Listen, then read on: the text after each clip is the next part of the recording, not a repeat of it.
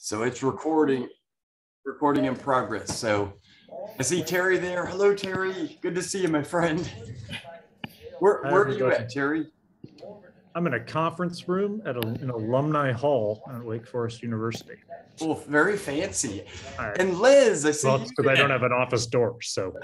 Don't have an office door. Hey, Liz. Hi, Liz.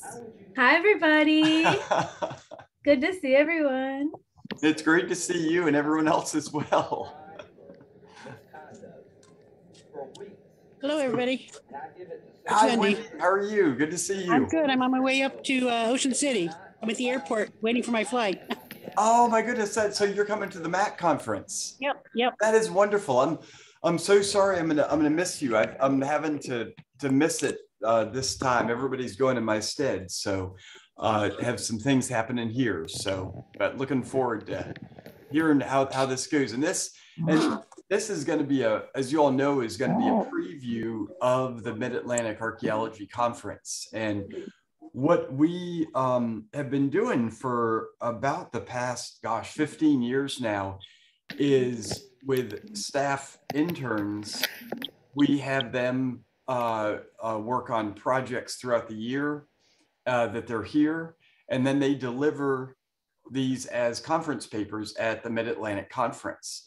So this year, Mary had the idea, which was wonderful, is add this into the Lunch and Learns and do a 5-minute preview to have everybody give a very short, sweet, and succinct version of their paper for what's going to be delivered on Friday afternoon. Actually, it's going to be on Friday morning, right? It's Friday morning. I got the schedule right here. Yeah, it's 8 a.m., I believe. It's 8 a.m. So this is a more civil hour than 8 a.m. at a conference. So, but yeah, well,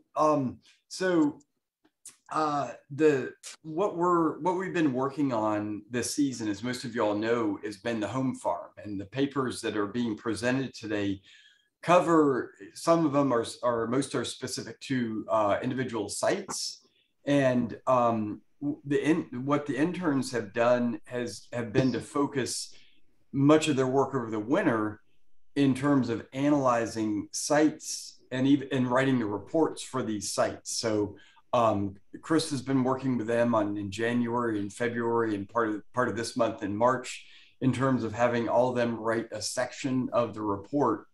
And Rebecca Davis, who's going to be starting, she has actually done an overview, and then each of the other interns are going to be talking about the specific sites they were looking at. So what's great about this is how we work this over the winter time is intern staff have known what sites or what analysis they're going to be doing since probably about October or November. And so in some cases, the site had already been excavated and they were, polishing up some of the records on that. In other cases, like with Emily, she knew she was going to be excavating the site before it was even excavated. So she was able to get in there and understand, take active role in the discoveries. And then starting in January, all the interns have been working with Chris on writing up their section on the report. So this gives them a line on their CV to contributing to a report. And then, of course, this MAC conference gives them a line on their CV for delivering a conference at a paper. So, and this is, all of the interns have done an amazing job in their research. I mean, we're so excited about what the finds are and what y'all are going to be listening to today.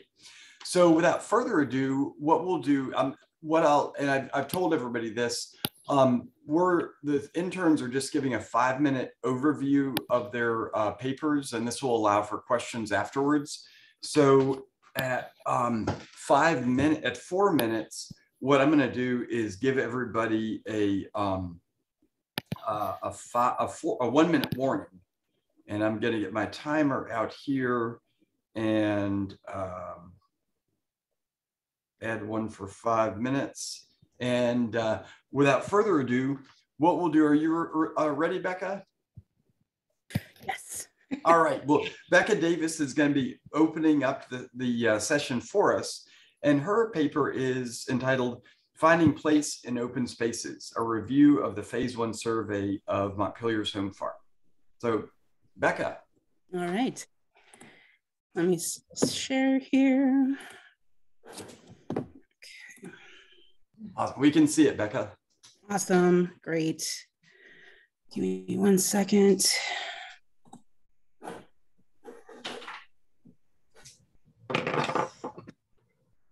Center view. That's what I want. All right. So let me just finding place in open spaces. So for the past 20 years, there's been a significant push by the Montpelier Archaeology Department to understand the meaning of space and place for the individuals who resided on the presidential plantation of James Madison Jr. In 2012, archaeological investigations turned toward the economic center of the Madison plantation to the area known as the home farm. So this mini presentation will give you an idea of how we discovered the home farm space, describe survey methods used and resulting features found. At its core, the Home Farm Project represents a deviation from established practices used typically in Phase 1 survey. However, through these methods, the Montpelier Archaeology Department can mitigate the destructive nature of archaeology, especially at a National Trust site, as it promotes a wider involvement among different subfields. All right. Why aren't we advancing? Sorry, folks. There we go. Nope. There we go. So what does archaeological survey entail? Depending on the size of the site, normal excavation techniques like pedestrian survey, GPR, geophysical resistivity, LIDAR would be prioritized and utilized more readily. However, given the size of not only the original Madison estate, which was over 5,000 acres, and the current estate, which is, I believe, is a little over 2,500 acres, its topography and geography and the wide range of locations of each of these sites requires ultimate methods to be used. Coupled with the lack of documentary records, consistently changing land use patterns and Dolly's sale of the plantation in the 1840s. And then, you know, we've got that little thing called the Civil War. We have to mitigate these circumstances, and metal detecting increases our chances of locating these kind of ephemeral needles in a landscape filled with historic haystacks. So let's just take, again, a quick look at the typical survey techniques. On the left, we've got pedestrian survey. You're just walking around a site, GPR, ground penetrating radar, geophysical survey, LIDAR, and then finally the STP, shovel test pits. And where the metal detecting methods come in, we're using GPS coordinates. So we've got high levels of accuracy of where we are standing on the landscape. We then place 20-meter grid spacing down on a potential site. We walk, again, we incorporate pedestrian survey with the metal detector. Any hits that we find are typically within 5 to 6 inches from the surface. And any area that has 10 or more hits in an area we determine as a site. So our awesome metal detecting, team headed by Dennis, each hit is recorded. In some cases, pictures are taken, and then sometimes the objects are reburied. Well, most often the objects are reburied. And again, it should be noted that the typical survey techniques outlined here have all been conducted in the course of the last, 15 to 20 years. It's the addition of the metal detecting that makes this process really revolutionary. And again, I want to emphasize that metal detecting is solely used in locating a site, with extra care being given to preserve the context as much as possible. Becca, we're at 1 minute left. Oh, all right. Dun, dun, dun. All right. So the first reason why we're using metal detecting is that we need a broad overview of the landscape that's being used, and in-depth analysis and excavation happen later. Hands down, number 2, hands down, archaeology is an expensive endeavor. Full excavations can take months or years. This again, allows us to do a lot of work in the least amount of time. And for most of us, archaeology and museum world space is at a premium like the space. Montpelier's collection alone holds over 3 million artifacts. But thanks to metal detecting, the STPs we house, some of them, the artifacts are in situ, in the ground. And most importantly, I think, this method was approved by the Montpelier Descendant Committee. And given Montpelier's development of the rubric, the use of Dr. Blakey's clientage model, which was developed in the 90s at the African Burial Ground, the archaeology department is committed to leveraging our expertise for the benefit of the MDC, our client, to help reclaim the rights in telling of their own narratives. So where are these sites located? Using these techniques, we, over the last year, we were able to detect, the blacksmith shop, roads and waterways, how they were working, farrier and blacksmith site, and a burn site / tobacco barn, which my colleagues, my fellow interns, will talk about right now. Thank you. Thank you, Becca. That was wonderful. Really, that was a really just well orchestrated overview of what we're doing here and how we're able to put all these sites into context. And next, Jennifer McKee will be talking about the blacksmith shop. The title of her paper is Forging Ahead, Excavations of the Upper Blacksmith Site at James Madison's Montpelier. So Jennifer.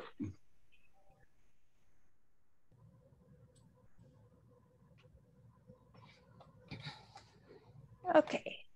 Hello, everyone. Let's see. So I'm going to start off with a little bit of background on the blacksmith shop before the one that we dug at, just to give you a little more information on that. So during the 18th century, the blacksmith was actually located right near the main house where the temple currently stands. The shop provided a lot of the income for the plantation, and they sold a lot of the materials produced to outside people. They also took in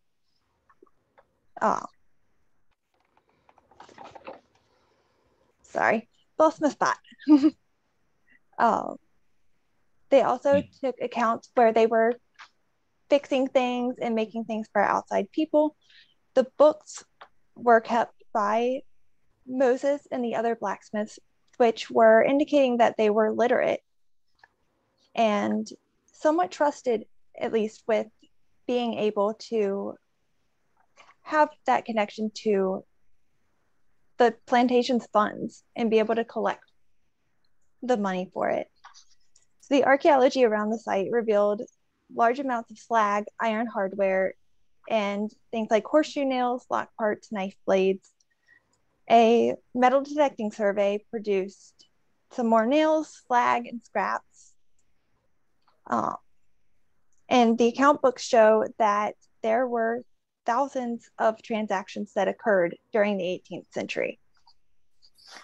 So sometime around 1809, James Madison Jr. decided to alter the landscape around the mansion in order to increase the formal grounds and adapt to the picturesque landscape design. The construction of the temple and ice house followed, with the chosen location being what is used to be the blacksmith site. So that's when the blacksmith site moved to another location. We think that location was over near the overseer. So a metal detecting survey revealed an iron-rich site, which suggested a potential location for the blacksmith shop. High densities of iron were located across the area, and it's also located at the intersection of two roads.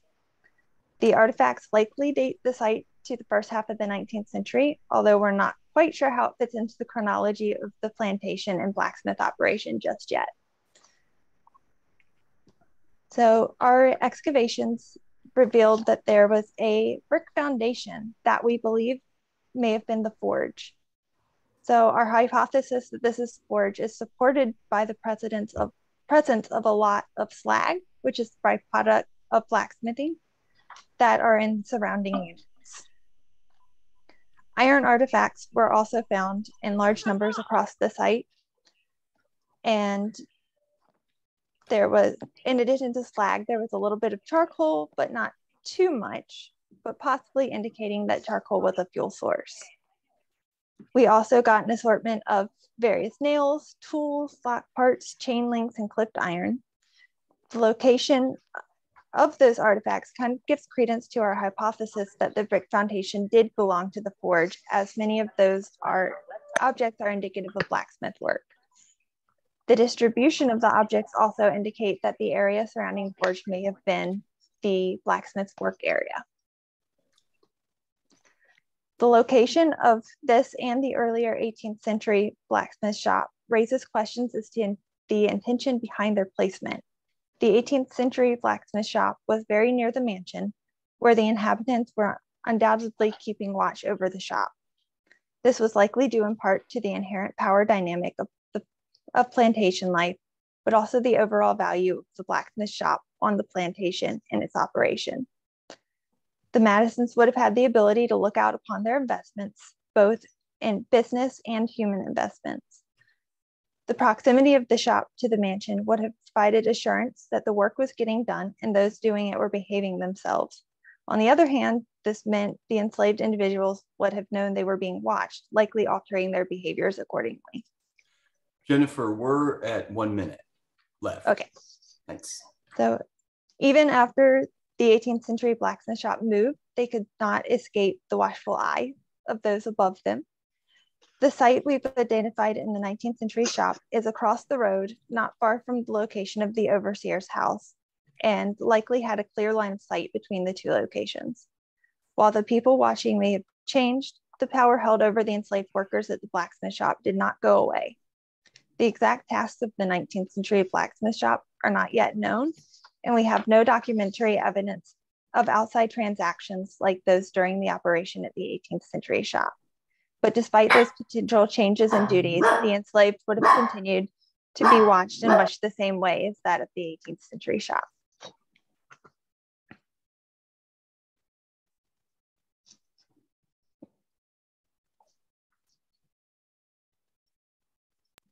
And now I'm mute. So thank you, Jennifer. Yep. Appreciate it. The next paper is going to be given by Nathaniel Glasgow. Title of his paper is Intersections of Roads and Lifeways at the Lower Blacksmith Shop. So take it away, Nathaniel. All right. All right, do we have a visual? We can see it, yes. All right, cool. Phase 2 excavations at an early 19th century blacksmith shop at Montpelier have uncovered tangible evidence of the relationship between the movement of people between different places on the plantation. The blacksmith shop was divided into two sections for our phase 2 excavations. Lower blacksmith was two smaller and less dense concentration of artifacts. There were a lot of nails down the hill towards the mill run. The STP survey found that in contrast to upper blacksmith, there was very little brick, slag, or ceramic material. Excavations at structure number 1 of the two artifact concentrations identified a small amount of what was likely rodent bone, as well as some charred corn kernels. This assemblage suggests that this may have been an agricultural structure used for the storage of food or animal feed, or road wagons. Structure number 2, a few artifacts, including a belt buckle, occasional glass, and a large volume of nails were unearthed. As these structures were very near a historic road trace, it is conceivable that they stored wagons or other equipment. The northeastern outbuilding sits in or near the path of a historic road, which ran from the distant fields through the home farm, running past several work and domestic sites before intersecting with another road near the blacksmith shop. A road that travels along a very similar path is seen in an 1844 map where Dolly was selling the Montpelier estate, and you can see that in the left. The map makes reference to the mill pond as well as the mill stream. It is likely that the current day Chicken Mountain Road may have been adopted only after the use of the mill was ended, which would have freed up stream crossings which formerly were flooded. Historical evidence corroborates a very early introduction to roads in 18th century Orange County. As early as 1749, James Madison Sr. was active in overseeing roads, and in the same year was appointed to oversee the road from Blue Run Mill Road by the Madisons to the main road below Colonel Chew's, which could very well be the very road that is in our home farm. After leaving the mill, this road skirted the edge of the woods through the home farm before crossing the headwaters of the mill stream on the other side of Chicken Mountain. This road would have served the purpose of allowing efficient movement on the home farm, as well as would have enabled travel from Madison's mill to other mills, and also connecting other major roadways. That the current day Chicken Mountain Road runs the current day Chicken Mountain Road runs approximately parallel to this road, strongly suggests a relationship in the past. Perhaps this road through the home farm represents an older section of Chicken Mountain Road. Roads and pathways can be thought of as landscapes of movement, meaning that these contexts encapsulate not only activities such as transportation of materials, individuals, and ideas, but are also important in forming the culture and memories of the people that use the roads. That the mill road passes right by several sites of labor and domestic activity is impactful. In 1789, the following road order was placed: ordered that the following hands of James Madison be taken from William Newman gang as overseer of road: Moses, Jesse, James, Billy, Harry, Robin, Sawney, and Simon. Although it remains unclear if this is in fact referring to the mill road that runs through the home farm, it is a significant list of enslaved people because of how each is intertwined in the story of Montpelier.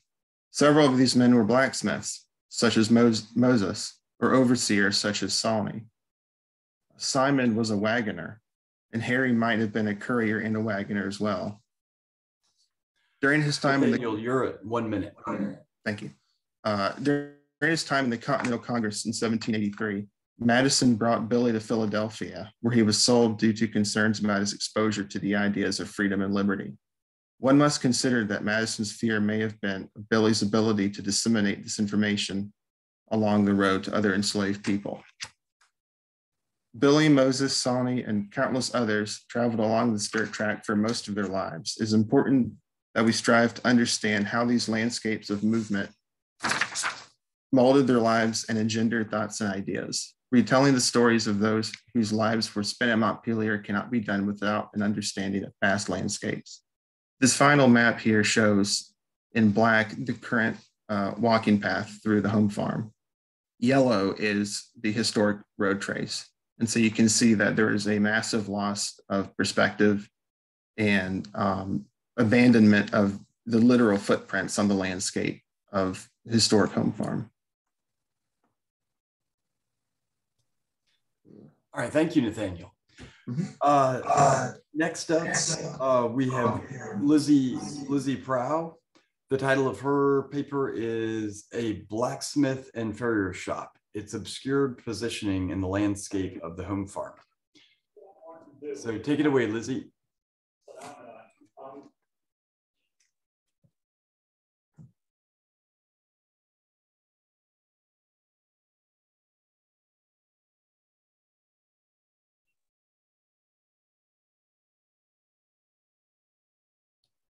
Can you guys see the PowerPoint?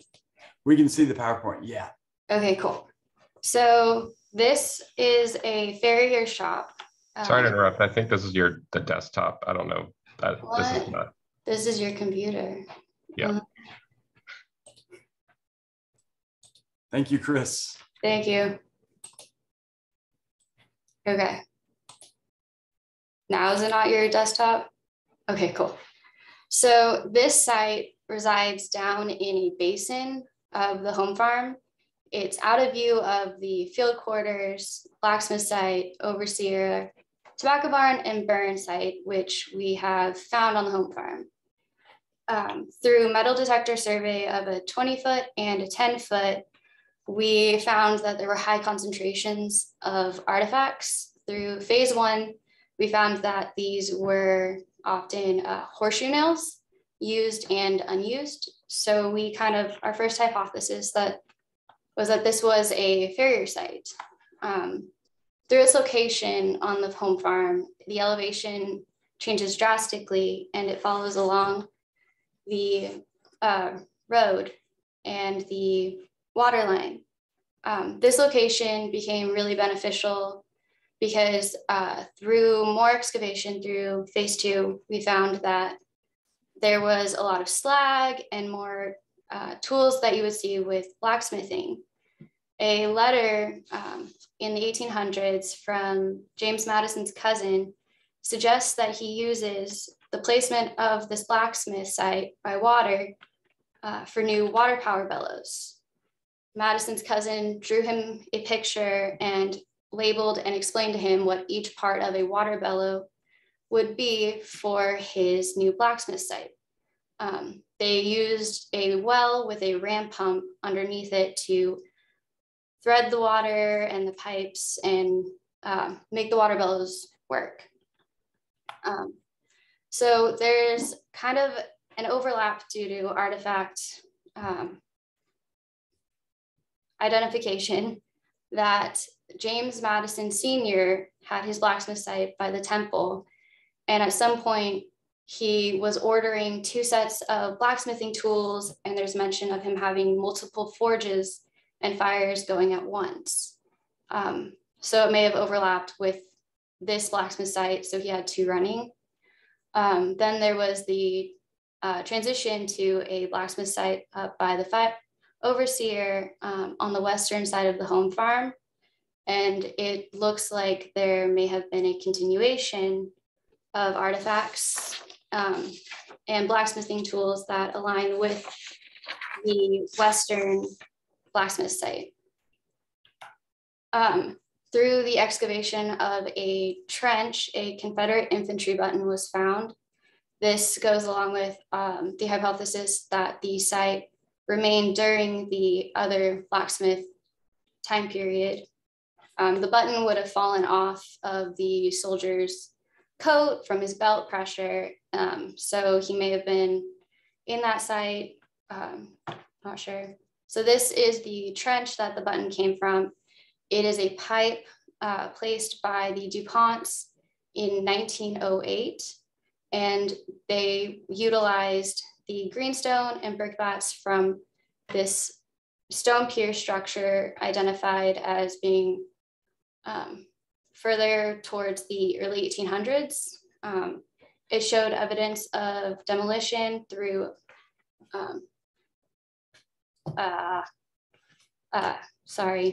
charred wood and the darker soil on the exterior flatter side of the pier.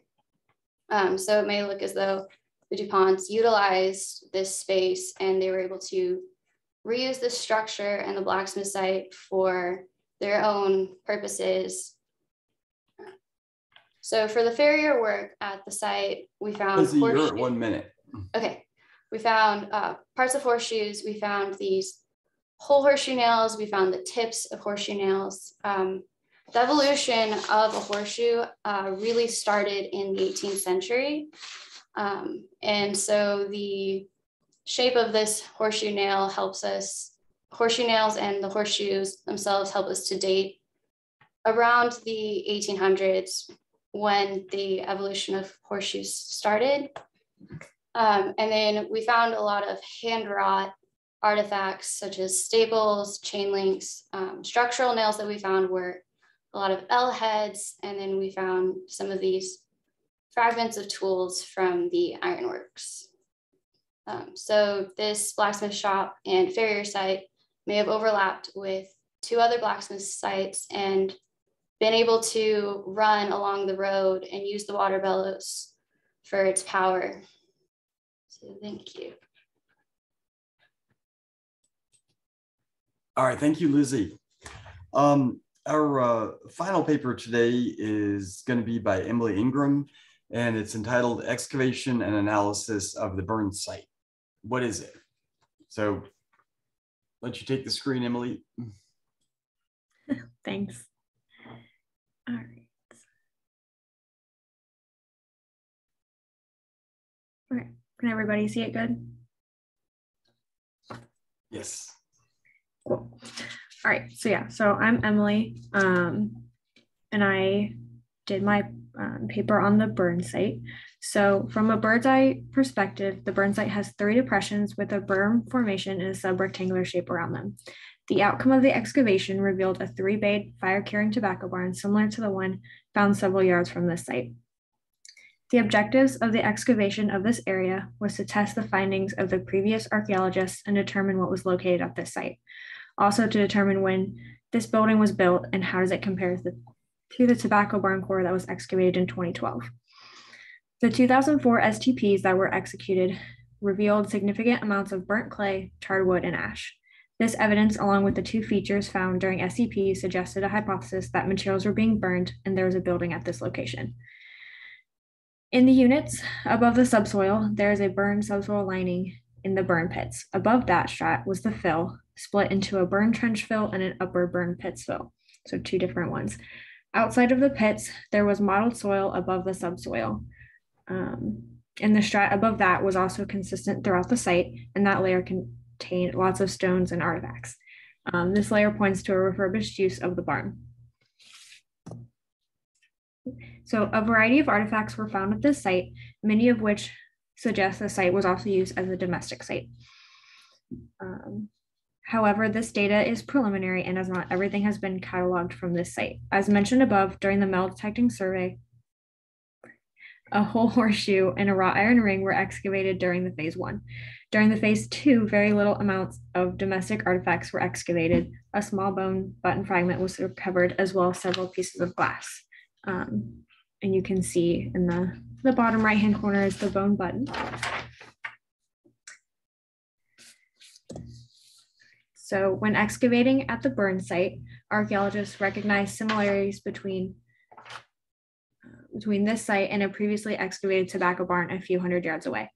That site was a tobacco barn that was then later converted to a wheat threshing barn. The tobacco barn quarter site is very similar to this tobacco barn site. This structure dates to the 18th century and remains standing into the 19th century when it was converted into a wheat threshing barn. We know that the late 19th century letters document the earliest evidence for a threshing machine and artifacts that suggest early 19th century activity. However, before the barn was converted into a wheat threshing barn, it was briefly occupied by the enslaved community. This is indicated by the domestic materials found at this site. So as you can see in the pictures, both sites have a 3-bay tobacco barn design. At the burn site, we believe that the 3 depressions equate to 3 bays. Before excavations of the tobacco barn quarter, the archaeologists believed that the site was a location of slave quarters. For the tobacco barn quarter, it was the 2004 SDP survey when they discovered it was a tobacco barn. For the burn site, it wasn't until the phase 2 excavations that they noticed that it was not a brick clamp, which was what the archaeologists in 1987 originally thought that it was. And the tobacco barn hypothesis was confirmed when the pits and trenches were discovered at the burn site. So even with the many similarities of the 2 sites, there are some differences as well. The tobacco barn quarter has a known borrow pit that was part of the phase 3 excavation. It is unknown if there is a borrow pit around the area of the burn site tobacco barn. One thing that makes the burn site unique from the tobacco barn quarter is that there is a berm formation around the outside of the barn. This redeposited soil from the burn pits could have been used to make the building taller, using less building materials and having a good distance from the tobacco in the ground. In addition, the clay dig from this central pit could have been used for daubing the log walls of the building and obliterate the need for a borrow pit as found in the tobacco quarter. And because a phase 3 excavation was done at the tobacco barn quarter, there are a lot more of the site features open up for analysis data at that location than at the burn site. However, you're at 1 minute. Okay. Thanks. However, the similarities lead us to believe that the burn site is also the location of another tobacco barn. During the excavations, the working hypothesis was that the burn site tobacco barn may have even been built to replace the tobacco barn quarter after it was converted into a wheat threshing barn in the 1810s. More excavation would need to be done at the burn site to obtain more data to provide more into this theory. Through looking at the collected nail data that we do have, it appears that both buildings were built in the early 19th century.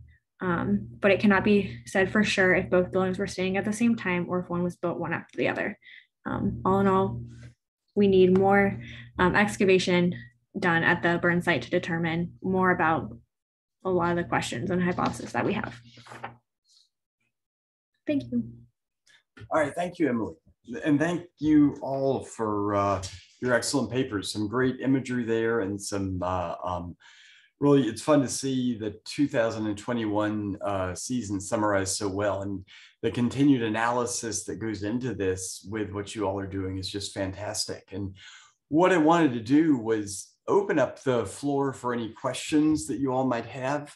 I'm going to peek through the messages here. You can either type your questions in, or you can just unmute yourself and go ahead and ask. Don't feel like you need to raise your hand, just unmute and ask the question.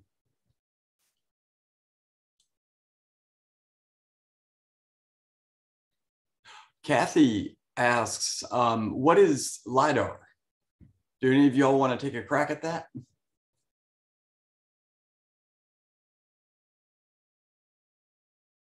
And so it's a fancy like laser that they shoot at the ground. Exactly. That's as technical as I can get. I'm sorry. That is what I would say exactly, Becca, it's lasers that are shot on the ground and produced as a high resolution terrain map. It's the gift that keeps on giving at Montpelier. And with that, and Terry said, yeah, it's magic. I mean, how it works is there's science behind it, but from my perspective, you're right, Terry, it is magic. So I think it's important to note that it provides elevation models at just tiny increments. It produces such a dense point cloud for the that you get back with that data, and you can cut through tree cover, all kinds of things. So it really is giving you measurements of the actual ground surface as it is. So really, just it's magic. And what you're using your fingers, it's 2 centimeters, which is pretty amazing. And Tom, who is a old friend of Rhodes here at Montpelier, Tom Chapman, just asked the question, and I believe this will be directed to you, Nathaniel. Has the road trace been mapped all the way to above Blue Run Bridge, which would go through the Northwoods and by Mount Athos, I presume? Yeah, I believe that the original road went right by Arlington House. There's a road trace adjacent to the house, and it cuts across the field and it links up with the old plank road. I think that a lot of that old road, like you're describing, came by Arlington House and then cut over. It's a little, I'm still working on that part of it, but I'm afraid I can't answer it too much better than that. Well, Nathaniel did an awesome, because what Nathaniel's talking about and what Tom is talking about is a long ways from the home farm site. So Tom, you probably have an idea that Nathaniel has been looking at these roads on a much broader picture, which is very cool. And I saw a note, this is from Lizzie.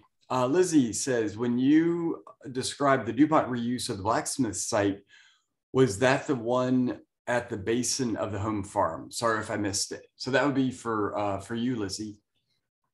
Sorry, yeah, to clarify, so there was the creek that ran by at this basin blacksmith site, and they placed an iron pipe trench through there to go up the hill, and up by the pony barn, a little past it, there is a well tower, and that's where they had the water go somehow all the way up with their large iron pipe.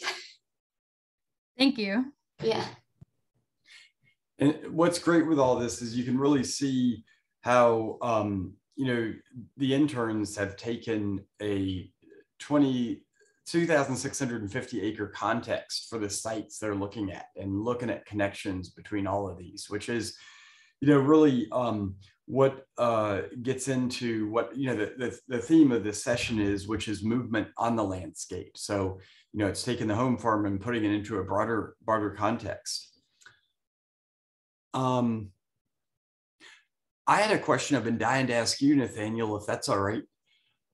what set of evidence do you feel like in looking at the roads is the best way to find these ephemeral road traces? You know, because you illustrated that some are on these maps, but trying to link the maps up to the landscape is so difficulty. And then there's evidence on the landscape. What's the nexus? What's kind of the have you found is the critical link to making all those work? I think it kind of goes into, what's the big picture? Is that I like to think of it not necessarily as roads, but roadways, because, you'll have road will go from point to point, say the Gordonsville Orange Road. It changes over time. You have to, for example, through the home farm, I found it useful to walk through that old road trace and get a feel for where it might go and corroborate that with LiDAR. For example, if you've got a really steep slope, you may think the road probably doesn't go directly up it. And so it's just a holistic kind of study. There's also older deeds oftentimes reference points to roads, and that's been very helpful. So it is just a menagerie of all kinds of everything you can think of, but LiDAR and walking the ground are the two biggest ones. That's great. And we've had a lot of help with that from our metal detectorists who have a lot of experience walking through the woods. And I don't know if you've had a chance to walk with Lance, but he is the road whisperer along with Dennis. So, and there's a comment from another road whisperer named Tom Chapman. Tom says the connection with the road order description is very cool and informative. Is any of the old GPS road trace maps we did in your GIS and LiDAR stuff could provide some great overlapping info to narrow down road networks? Yeah. And Nathaniel, make sure I show you this. Tom, years ago, did exactly what you're talking about. This is back in 2008. He walked the landscape at Montpelier and used some earlier GPS technology to map the roads he saw. And then DJ used that in creating and interpreting the LiDAR maps that he did for his thesis. And I believe that, Tom, that DJ integrated in what you did with the LiDAR study. And that was part of how he was able to, your road walking in the winter of 2007, 8, 9, and even before was used for ground truthing a lot of that. I would love to take a look at that.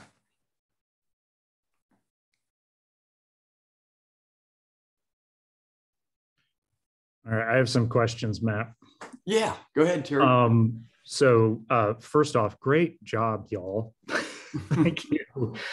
These are great, and I'm bummed I'm not going to be able to be at Max to see the whole all of your papers in total. So please send them to me so I can read them. I also just wanted to point out how Matt kind of touched on this, but you all gave discrete papers, but you did such a good job of tying it into the bigger landscape. And I think there is a lot of, so whether it's, how does this blacksmith shop fit into this long history of blacksmith shops at Montpelier, or tying this newly found tobacco barn to the old tobacco barn that we've known about. That's really important to look at the bigger context, and appreciate that you all did that. I have a question about the blacksmith shops. Did you all, Jennifer and Lizzie, notice any differences in the assemblages of metal objects between the two? Have you had a chance to compare your data sets and see if there's different types of things being produced, or something not being produced at one and definitely being produced at the other?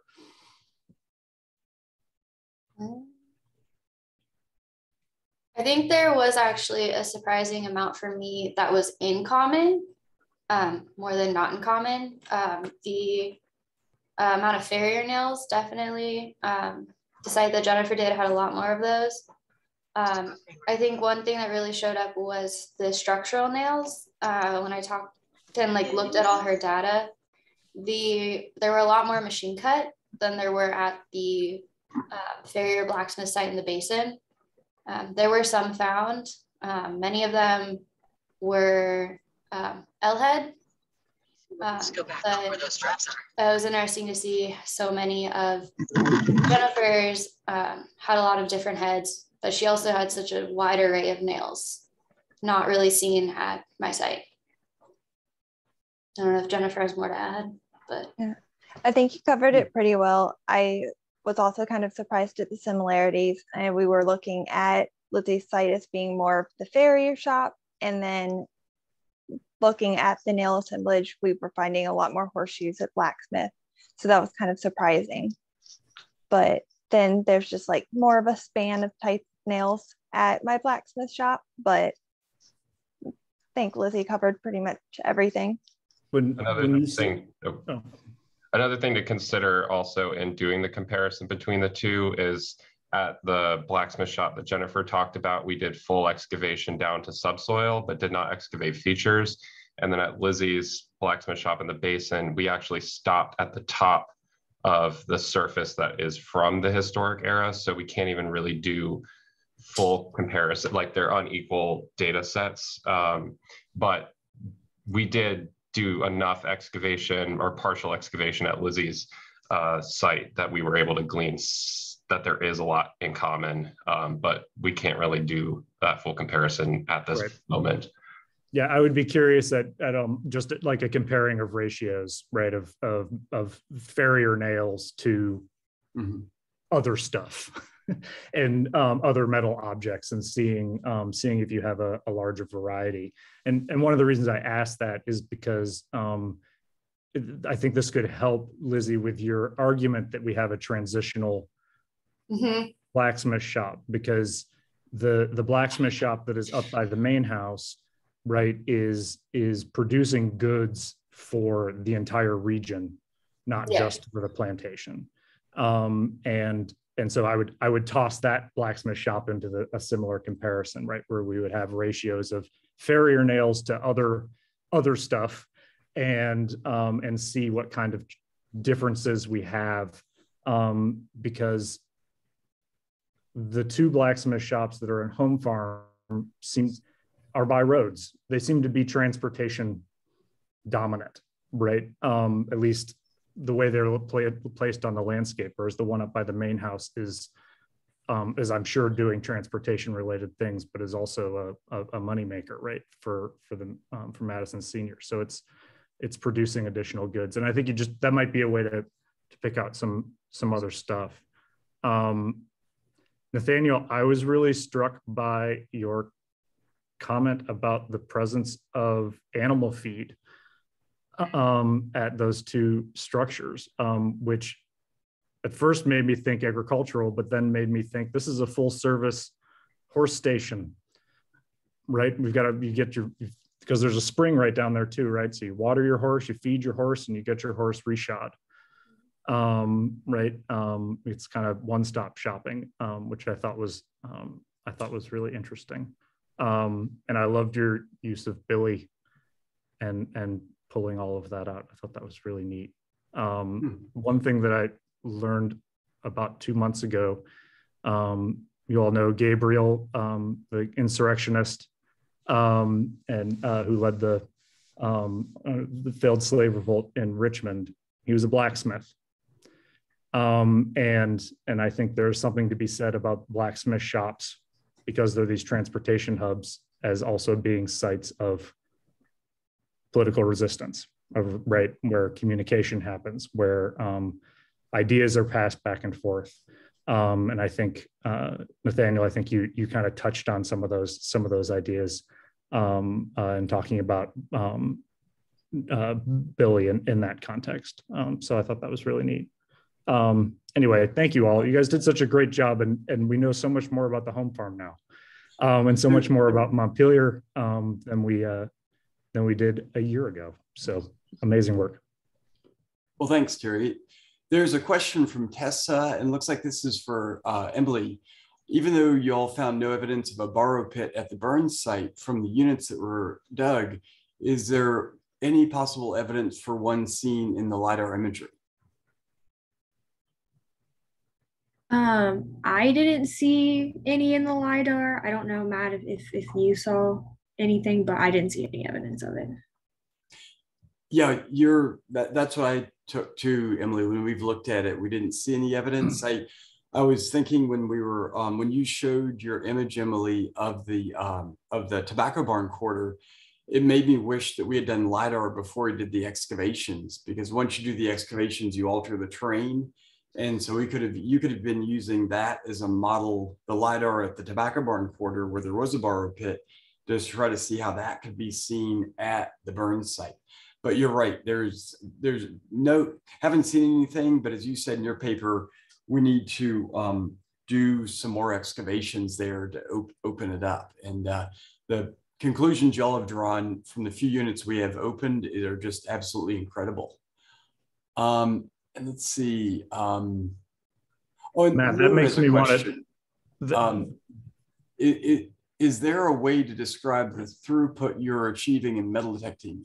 E.g., something like at the current rate of progress with the current level of staffing and volunteers, we're doing 20 meter and 100 foot detecting at 300 acres per year, and will likely cover the rest of the entire 1,500 unsurveyed acres in 5 years, or something like that.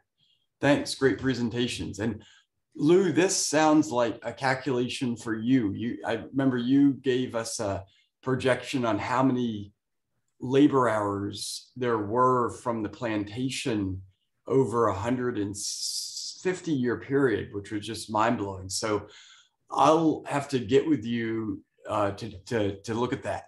But I'm not prepared to answer that question right now, but there's a lot left. There's a lot left. It's in probably a couple of lifetimes. And Terry, you had another question. We bumped into each other. I just threw it in the chat. I was just saying that the LiDAR was so clear for that tobacco barn that it just makes me want to look all. You probably have already done it, but just comb it, looking for 3 squares. Where are there 3 squares, and try and find them all, because it's such a clear pattern. And Chris, you say thanks, Terry. That's right. And that's the wonderful thing about having staff do these analyses, is that staff focus on questions that they're looking at, and then begin looking at all these data sources. And this brings in the Nathaniel. You had put in the chat that you had forgotten to talk about the our favorite rods, the dowsing rods. Do you want to mention that? I would just say I'm not good at it, but I gave everything I could think of a shot, including dowsing rods. It takes some practice. I might have some genetic. I've got 2 water witches in my family, and we had staff that doubted whether it works. So I spent a lot of time with those rods. So keep at it. It's finding that balance. It's not magic. There's science behind it. But like Terry said, it's like the LiDAR. There's science, but with our level of knowledge, it may as well be magic. Where's that line? So.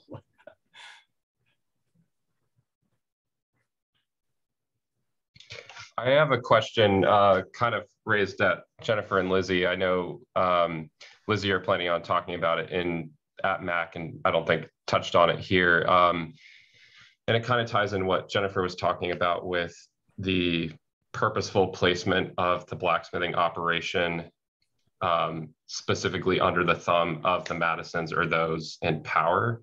And it ties to what Terry was talking about with blacksmiths often being able to facilitate the transfer ideas. They're strong figures of power and of knowledge on the landscape, and they're, as Nathaniel talked about, they're on a road. But my question is kind of geared at Lizzie here. Is your site is at the bottom of the basin, and it has 0 sight lines to the main house or to the overseer's house, and I'm curious what kind of conclusions you've come to, or ideas you've bounced around on what that means, or how that might aid in our understanding of the enslaved community and the use of that site in the 19th century.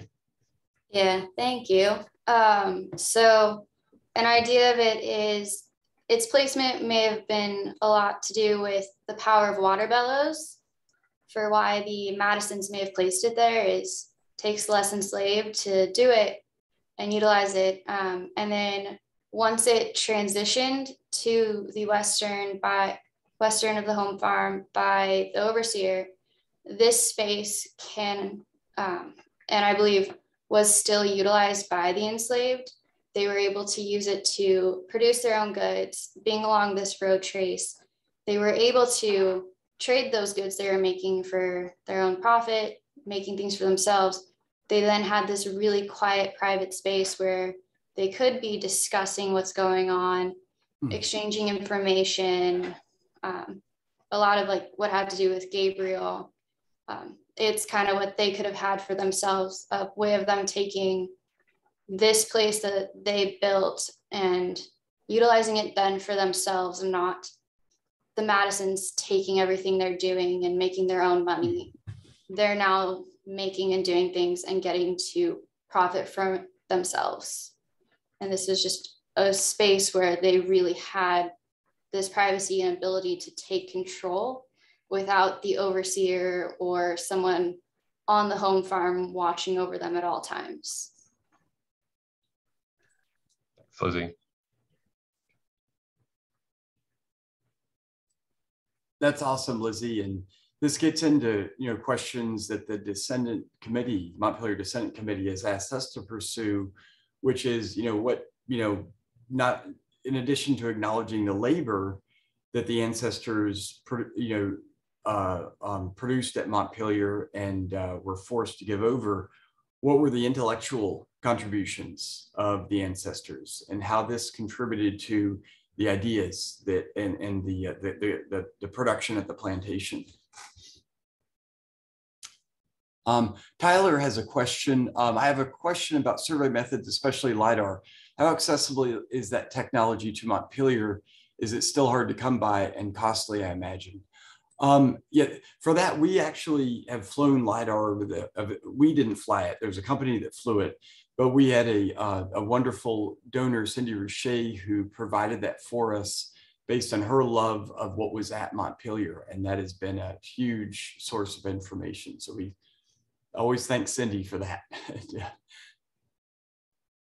And the LiDAR maps are available on the web. If anyone's interested, Tyler, I can send you a link. You're on our Montpelier Archaeological Archive project, and the maps that you use, there's some LiDAR imagery on those. Carolyn has a question. I've been associated with Montpelier since my first dig in 2007, 15 years. I see such progress in technology and rethinking, as well as inclusiveness of the lives of the enslaved people, and marvelous overview. And each season and year brings new discoveries. I'm interested in the blacksmithing, transportation, and exchange of ideas relating to freedom.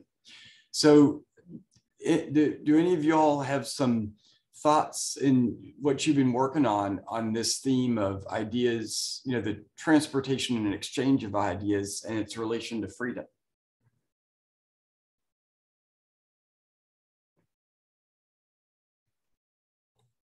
So actually, I'm not really I'm not working on the blacksmith site, but being a part of the department and the field school, again, just to kind of mirror what I believe it was Chris who said, blacksmith, or maybe it was Terry, but the blacksmiths could be political figures.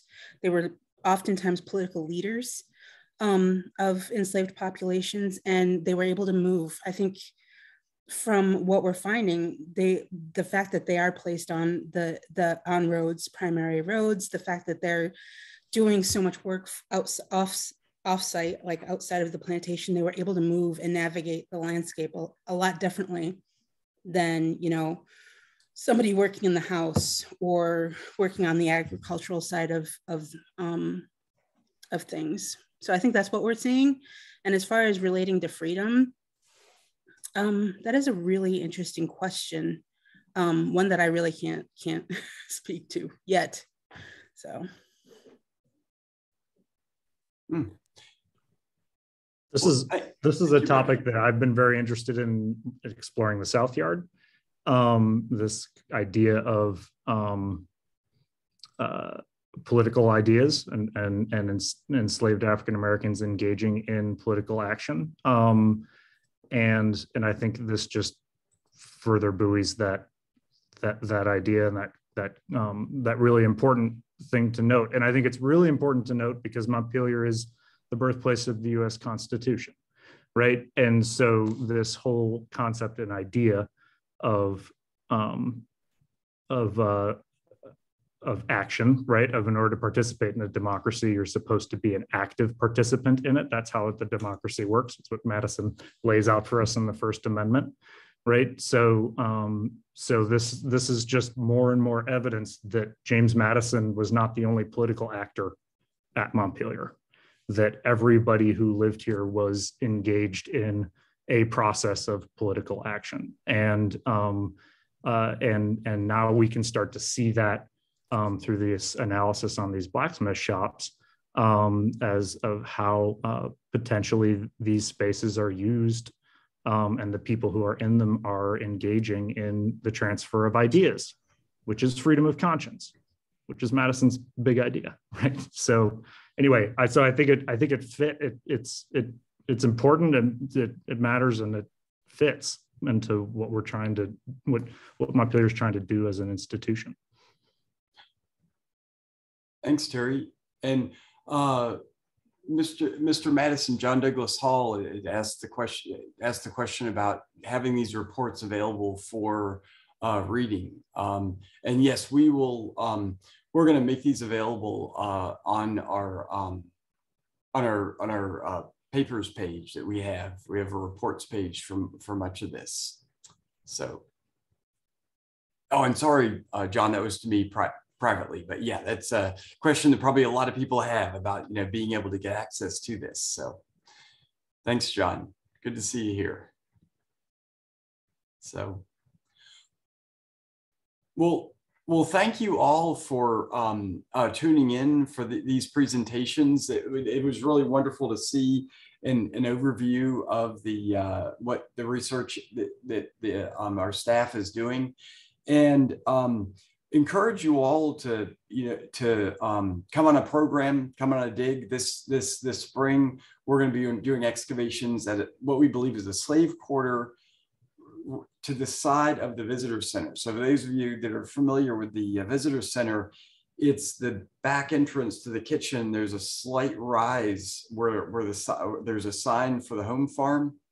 It's right in that area. It's where years ago, Tom Chapman and I had found a site through an accidental uncovering by contractors, which horrified us because they went out of their area, their fence, and we've done metal detector survey and found all kinds of things there. So, but thank you all for tuning in today.